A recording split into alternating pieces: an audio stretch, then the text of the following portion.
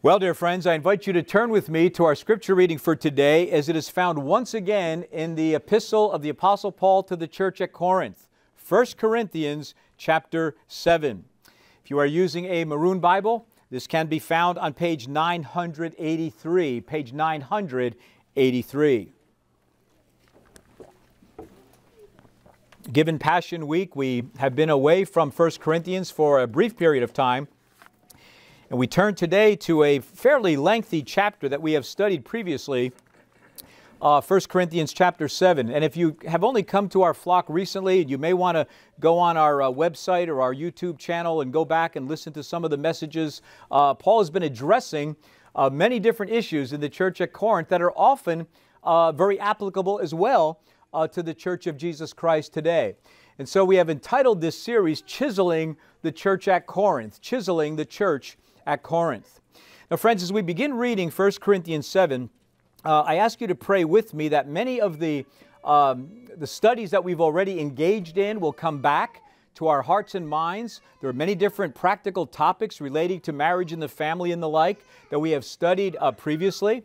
And I hope that these will be brought back to your heart and mind by the Holy Spirit. But I draw your special attention as we read verses 1 through 24. I draw your special attention to verses 17 through 24, as verses 17 through 24 will constitute our text for today. But again, keep your spiritual antenna up, perhaps remember some things as we have studied the first part of that passage previously together. 1 Corinthians 7, beginning in verse 1, reading through verse 24, let us hear then the word of the Lord. Now, for the matters you wrote about, it is good for a man not to have sexual relations with a woman. But since sexual immorality is occurring, each man should have sexual relations with his own wife, and each woman with her own husband. The husband should fulfill his marital duty to his wife, and likewise the wife to her husband. The wife does not have authority over her own body, but yields it to her husband. In the same way, the husband does not have authority over his own body, but yields it to his wife. Do not deprive each other, except perhaps by mutual consent and for a time, so that you may devote yourselves to prayer. Then come together again, so that Satan will not tempt you because of your lack of self-control. I say this as a concession, not as a command. I wish that all of you were as I am, but each of you has your own gift from God. One has this gift, another has that. Now to the unmarried and the widows I say, it is good for them to stay unmarried as I do. But if they cannot control themselves, they should marry, for it is better to marry than to burn with passion. To the married I give this command, not I but the Lord, a wife must not separate from her husband. But if she does, she must remain unmarried, or else be reconciled to her husband. And a husband must not divorce his wife. To the rest I say this, I, not the Lord, if any brother has a wife who is not a believer, and she is willing to live with him, he must not divorce her. And if a woman has a husband who is not a believer, and he is willing to live with her, she must not divorce him. For the unbelieving husband has been sanctified through his wife, and the unbelieving wife has been sanctified through her believing husband. Otherwise, your children would be unclean, but as it is, they are holy. But if the unbeliever leaves, let it be so. The brother or the sister is not bound in such circumstances. God has called us to live in peace. How do you know, wife, whether you will save your husband? Or how do you know, husband, whether you will save your wife? And now verses 17 through 24 constitute our text for today. Nevertheless, each person should live as a believer in whatever situation the Lord has assigned to them, just as God has called them. This is the rule I laid down in all the churches. Was a man already circumcised when he was called? He should not become uncircumcised. Was a man uncircumcised when he was called? He should not be circumcised. Circumcision is nothing, and uncircumcision is nothing. Keeping God's commands is what counts. Each person should remain in the situation they were in when God called them. Were you a slave when you were called? Don't let it trouble you. Although if you can gain your freedom, do so. For the one who was a slave when called to faith in the Lord is the Lord's freed person. Similarly, the one who was free when called is Christ's slave. You were bought at a price. Do not become slaves of human beings. Brothers and sisters, each person, as responsible to God, should remain in the situation they were in when God called them. Thus far, the reading of God's holy word. And as always, dear friends, I ask and urge you to keep your Bibles open and handy as we look to God's word together on this Lord's Day.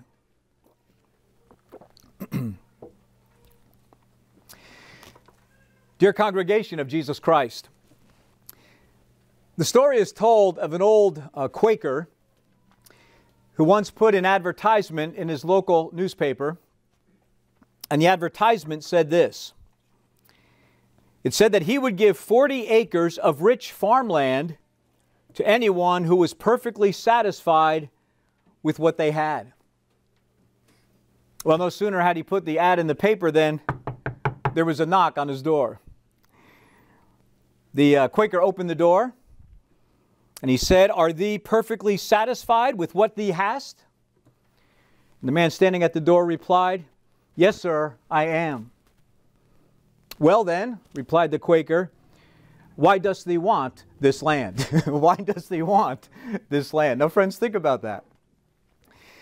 I share that illustration with you because is it not true that many times you and I are like that man who knocked on the door of the Quaker who had placed the advertisement? That is, we may verbally profess that we are perfectly content with our lot in life, satisfied with the situation in which God has placed us providentially in life. In fact, so much so that we might imagine ourselves saying with the sorely suffering patriarch Job, at one of the most difficult periods of our life, the Lord gave and the Lord has taken away. May the name of the Lord be praised.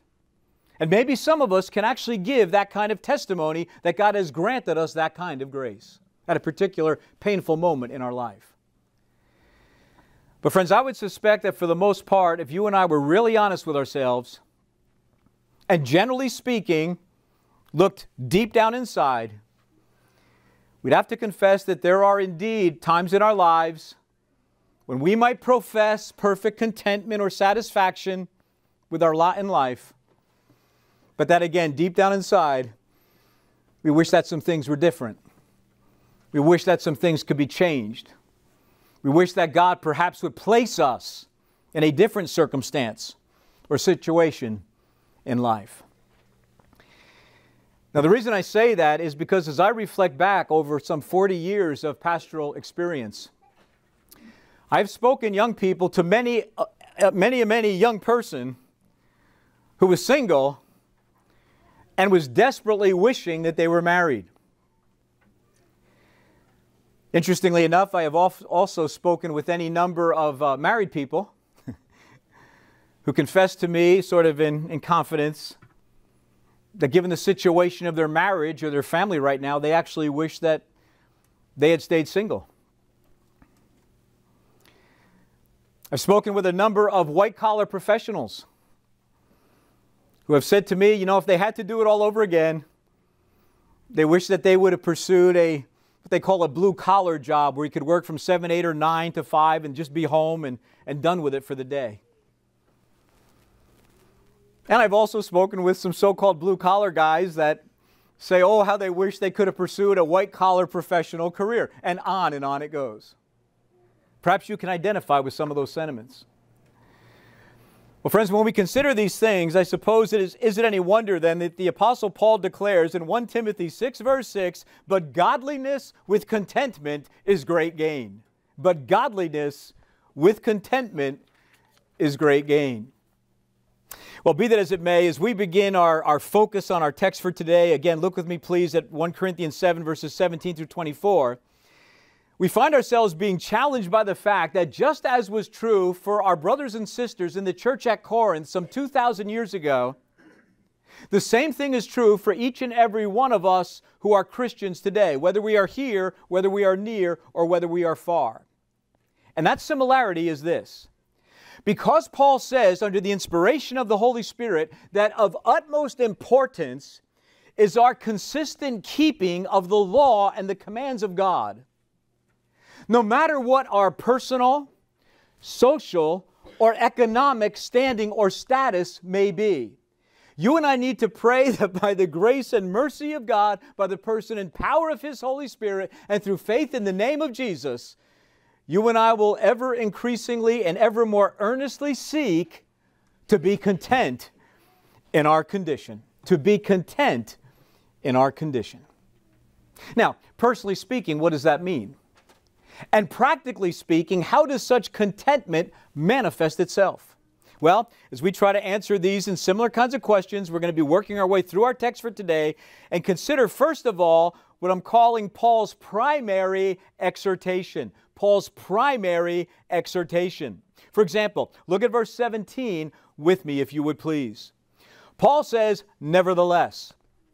Now, you may have a Bible version that translates that differently. You may have a Bible version, for example, that begins verse 17 by saying only, or perhaps but. In the Greek, it's two words. It's a, may, and it's a conjunction that ties in what Paul is about to say with what he has just previously said. Now, think of the significance of that. If you skim over those first 16 verses of 1 Corinthians 7, brothers and sisters, that we read a few moments ago, think about all the things that Paul had addressed. He had addressed being married. He had addressed being single, what we called the gift of singleness. He had addressed widows.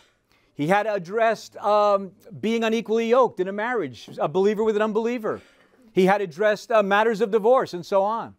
And so you can bring to your heart and mind all of those things that he has just spoken about and then understand better in verse 17. He goes, nevertheless, or but, or only, look with me, nevertheless, each person, he's speaking to every single one of us, none of us is accepted, should live, the Greek literally says, or walk, the way you live, should live or walk as a believer. The word believer is not in the Greek, but it's sort of implied in the context. Should walk or live as a believer in whatever situation, again, another implied word, technically not in the original, in whatever situation the Lord has assigned or apportioned or distributed to them, just as God has called them. Now, friends, notice here that Paul is addressing what I'm calling a twofold calling. He is, first of all, addressing a spiritual calling. In fact, you can tell that by the verb called in verse 17, where it says, just as God has called them.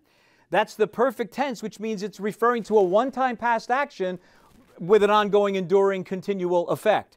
And so he's referring to that time when God, in His sovereign grace and electing love, called us from darkness into His marvelous light. He caused us to be regenerated. He caused us to be born again. He gave us graciously the gift of saving faith in His Son. So he's talking about, first of all, a spiritual calling. But also, even though it's a little more choppy in some of the other translations, where it might say, live as God has called you to live, something like that, he's talking about our situation or our vocation. What is our place in life? What is He calling us to do in life? What are you and I primarily preoccupied with in a personal, practical sense day by day? And so he's talking here about a spiritual calling, and he's talking about a practical, or I'll say a vocational or situational calling. And then he says, this is the rule. Look with me at the text. Diatasso. Diatasso is an order. It is a direction. It is a command. This is the rule I lay down in all the churches. Now, friends, just privately, quietly meditate on the import of that text, and then I want to ask you, how does it make you feel? How does it make you feel? I'm going to read it again just without comment. Nevertheless, each person should live as a believer in whatever situation the Lord has assigned to them, just as God has called them. This is the rule I lay down in all the churches. Ponder that for a moment. How does it make you feel? When I first studied that portion of the text, just kind of prayerfully meditated on it, I have to just confess, it made me feel a little trapped. Did it make you feel that way? Just let me see you. Not if you felt at all like, wow, I'm stuck. Did anybody feel I'm stuck? Okay. Okay, a few of you. Well, most of you, like, this didn't affect you at all. Thank you. It makes you feel like, well, God's got me here, and I've got to stay here, and it's a rule He's giving to me. I think I might be trapped. Not so. Not so. That's not a correct interpretation, and we're going to see that in just a moment. And so just leave that. I'm not going to explain why it doesn't mean that right now. We'll get to it. But for now, let's just take God at His word at face value, first blush. Just think what it said, all right? But now let's pair with that a commentary on that portion of the text that I found a little later on in this passage in my Reformation Study Bible notes. The Reformation Study Bible said, and this is profound, listen carefully, commentary on the words of our text, dissatisfaction and complaint can be fatal spiritually. They reflect lack of confidence in God. I'm going to read it again. Dissatisfaction and complaint can be fatal spiritually. They reflect lack of confidence in God. Okay, meditate on that. And now I'm going to add the words of the great reformer John Calvin, commenting on verse 17. Here's what Calvin writes. He says, this calling, whatever it is, should hold us, as it were, under God's yoke, even where an individual feels his situation to be an unpleasant one. I'm going to read that again from Calvin. This calling, verse 17, whatever it is, should hold us, as it were, under God's yoke, even where an individual feels his situation to be an unpleasant one. End of quote. Now think about that. Friends, as I was meditating on the Reformation Study Bible's comment, on Calvin's comment, and my initial first blush interpretation of that text, you know what came to my mind? I thought of Heidelberg Catechism, Lord's Day 10, question and answer 27, which I would like you to turn with me if you would care to turn. We're going to read it together. You don't have to turn, but if you're willing, page 876 in the back of our hymnals. Page 876, Heidelberg Catechism, one of the great confessions of the Reformed faith, not on a par with Scripture, but a faithful teaching tool for God's people dating back some 500 plus years. Page 876, Lord's Day 10, question 27 asks, directly related to verse 17, what do you understand by the providence of God? And let's read that answer together if you're there with me. Providence is the almighty and ever-present power of God by which God upholds, as with His hand, heaven and earth and all creatures, and so rules them that leaf and blade, rain and drought, fruitful and lean years, food and drink, health and sickness, prosperity and poverty, all things, in fact, come to us not by chance, but by His fatherly hand. Thank you. And now again, with that in mind, I read verse 17. Nevertheless, as each person should live as a believer in whatever situation the Lord has assigned to them, just as God has called them. This is the rule I lay down in all the churches. Being content in our condition. And first of all, we understand Paul's primary exhortation, his primary exhortation. Well, friends, as our text continues, we're going to consider, secondly, being content in our condition, and two practical examples. Two practical examples. Look at verse 18 of 1 Corinthians 7 with me, if you would please. Paul continues by saying, was a man already circumcised when he was called? He should not become uncircumcised. Now, let that sink in for a moment. I think the guys are getting this one better than the comment I made on verse 17. I have to be careful here now too. When I first read that, I'm like, well, that's ridiculous, right? I mean, this doesn't make any this doesn't make any sense at all. I mean, how can you become uncircumcised, right? We're just going to leave it at that. But I did a little research, and of all things, guys, of all things, I'm reading in the classic work by Josephus. Josephus was a 1st century AD Jewish historian, and he wrote this classic work, The Antiquities of the Jews. And in there, I have the chapter and everything, Josephus writes this. Listen carefully, please. He says the Jews had developed a surgical procedure which covered or concealed circumcision so that even in their flesh they would appear to be Greeks. End of quote. And that was current in Paul's day. And so therefore, Paul writes, now you kind of understand it better, was a man already circumcised when he was called? He should not become uncircumcised. Was a man uncircumcised when he was called? He should not be circumcised. Why? Verse 19, circumcision is nothing and uncircumcision is nothing. Notice this, keeping God's commands is what counts. Keeping God's commands is what counts. Now, as a commentary on that part of the text, and you would care to turn with me, let's go to Galatians chapter 5, verse 6. Go to the right, several pages, Galatians, Ephesians, Philippians, Colossians, page 1004, I think it is in the Maroon Bible, or page 1005. Galatians chapter 5, verse 6. Galatians chapter 5, verse 6. Yeah, page 1004. Galatians 5, verse 6. Paul says, for in Christ Jesus, neither circumcision nor uncircumcision has any value. The only thing that counts is faith expressing itself through love. Remember, the utmost importance of keeping God's commands. The only thing that counts isn't circumcision or uncircumcision. The only thing that counts is faith expressing itself through love. Jesus said, a new command I give you, John 13, 34 and 35, love one another. As I have loved you, so you must love one another.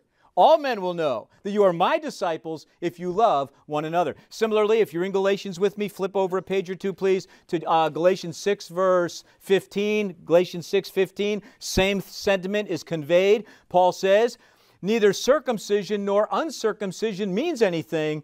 What counts is the new creation. Again, living for God, being recreated by God. All right, let's bring that information back to bear on the words of our text. He's given one example of kind of fleshing out this being content in our condition. And he goes on, though, in verse 20, and he says, each person should remain in the situation they were in when God called them. He says that a second time already. He said it first in verse 17, and just a few verses later, he says it again. He's exhorting us to be content in our condition. Each person should remain in the situation they were in when God called them. But now he gives a second practical personal example. Verse 21, look with me please. Were you a slave? Were you a doulos, the Greek says? Were you a bondservant when you were called? Don't let it trouble you. Pay attention. Although if you can gain your freedom, do so. Critical cross-reference. Remember I said when I first read verse 17, it kind of made it sound like God is trapping us into whatever situation or circumstance of life it is. And he goes, that's the rule. Just live there. That's where I've put you. Just be content. That's where you got to stay. It's my rule for the church. But he's not trapping us. He says right here with his second example, even if you were called to Christ when you were a slave, he wants you to be content. But, however, although if you can gain your freedom, do so. If you can gain your freedom, do so. Can you think of a biblical example, New Testament times, where Paul really expounds upon that wanting a slave to be free? Somebody name the book of the Bible if you know what I'm thinking of. Yes. I don't even know who said it. Thank you. Okay, Philemon. Let's go there. Let's go to the right several pages. I think it's page 1032 in your Maroon Bible, page 1032. It's a one-chapter book of the Bible. Kind of a lot of people don't pay a lot of attention to it. It's only about 25 verses or so. Page 1032 starts out, Paul, Philemon, verse 1. A prisoner of Christ Jesus, and Timothy, our brother, to Philemon, our dear friend and brother worker, also to Apphia, our sister, and Archippus, our fellow soldier, to the church that meets in your home, grace and peace to you from God our Father and the Lord Jesus Christ. Now notice, skim over the next few verses, 4 and following. Paul goes on to thank God for Philemon. He thanks him for his prayers. He thanks him for his love for God's people. He thanks him for what a refreshing encouragement he had been to him. But then he brings up this man named Onesimus. Onesimus apparently was a slave of this man Philemon. He apparently had stolen from him, his master, from Philemon, which, according to Roman law, merited the death penalty. He had fled from Philemon. He had apparently come to Paul and God used Paul to bring Onesimus to a saving faith in Christ. And so in verse 8, Paul says, therefore, although in Christ I could be bold and order you to do what you should do, I prefer to appeal to you on the basis of love. It is none other than Paul, an old man and now also a prisoner of Jesus Christ, verse 10, that I appeal to you for my son, my spiritual son, Onesimus, who became my son while I was in chains. Formerly he was useless to you, but now he has become useful both to you and to me. I am sending him, who is my very heart, back to you. I would have liked to keep him with me so that he could take your place in helping me while I am in chains for the gospel, but I did not want to do anything without your consent, so that any favor you do would not seem forced, but would be voluntary.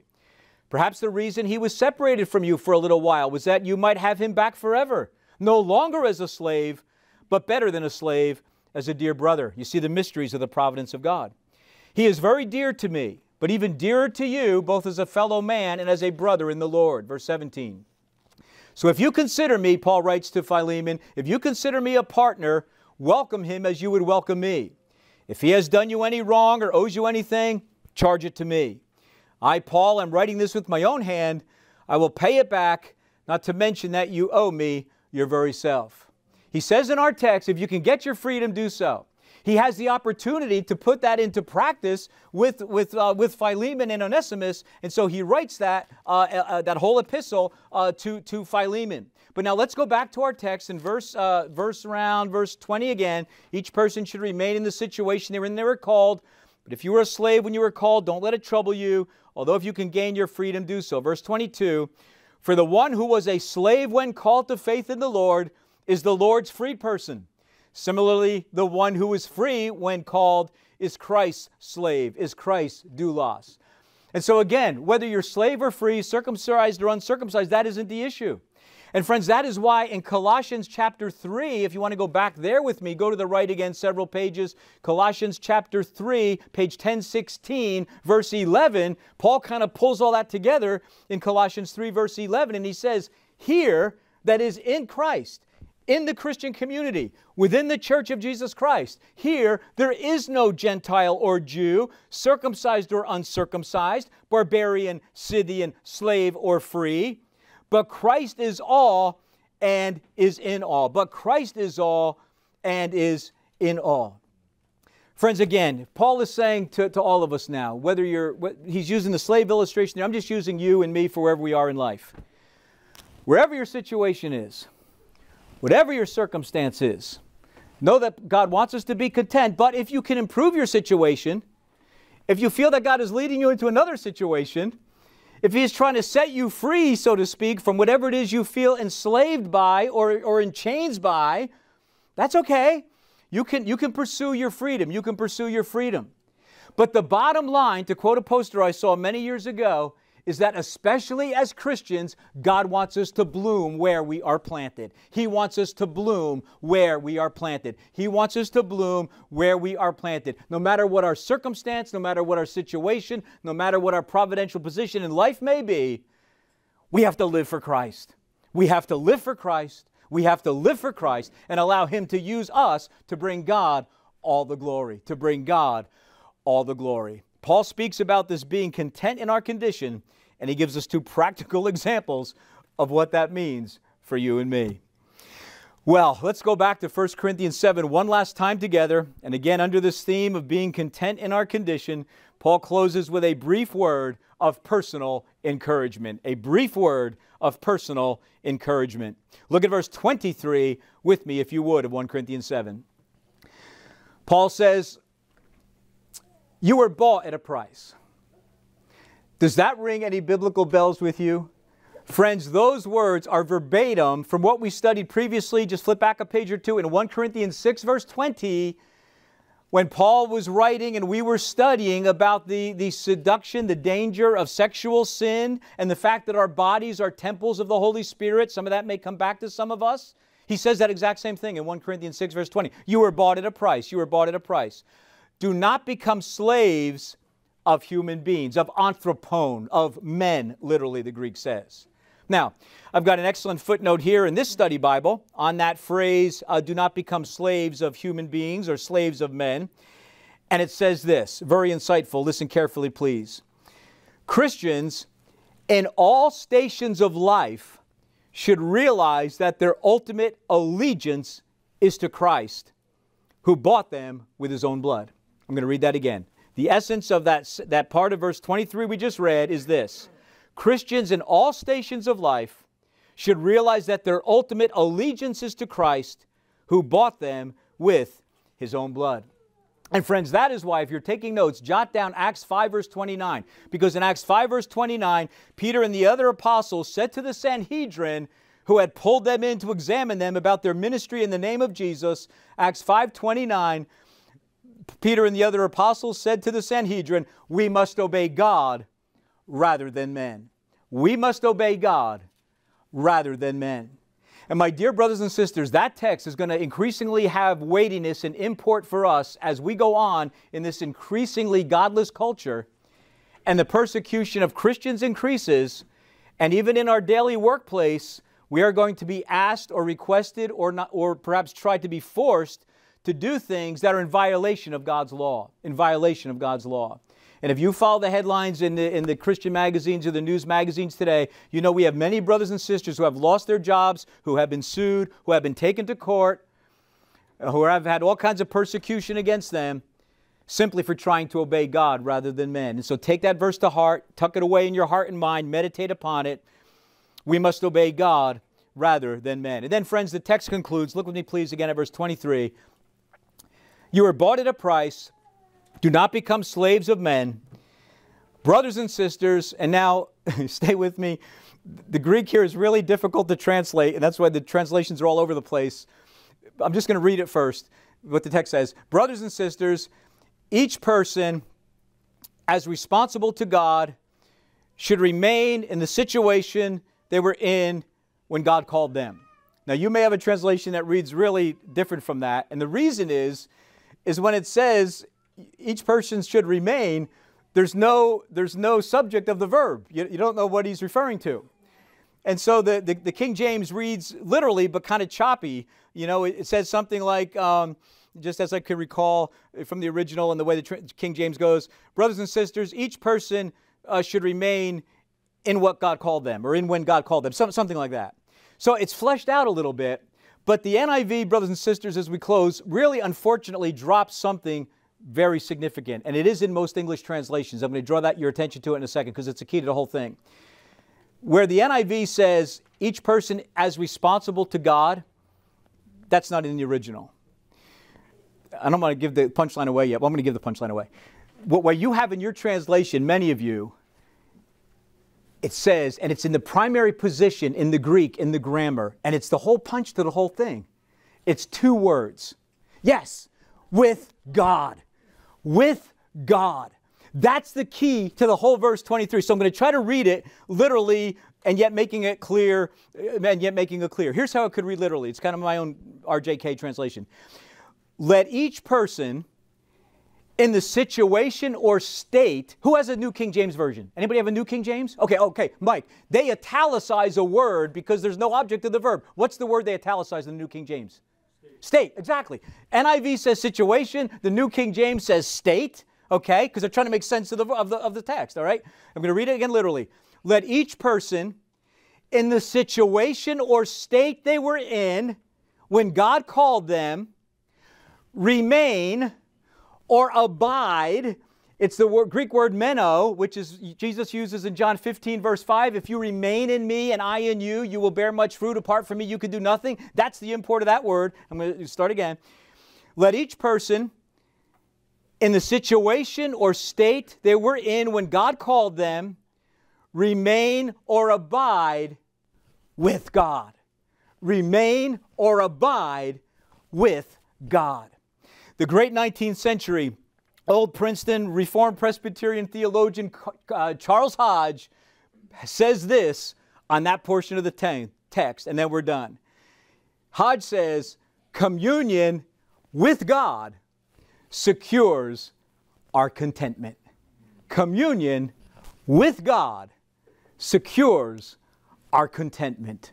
Communion with God secures our contentment. Amen. Let's bow our heads and our hearts together in prayer. I have learned the secret, penned the Apostle Paul. I have learned the secret of being content in any and every situation.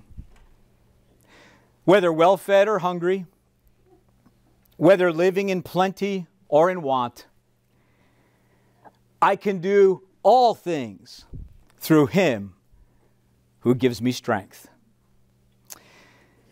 O Lord our God, by your grace alone, through faith alone, in Christ alone, to your glory alone, enable and empower each and every one of us, we pray, each and every day, to be found increasingly content in our condition. In Jesus' name and for His sake, amen. Amen. Amen. Amen.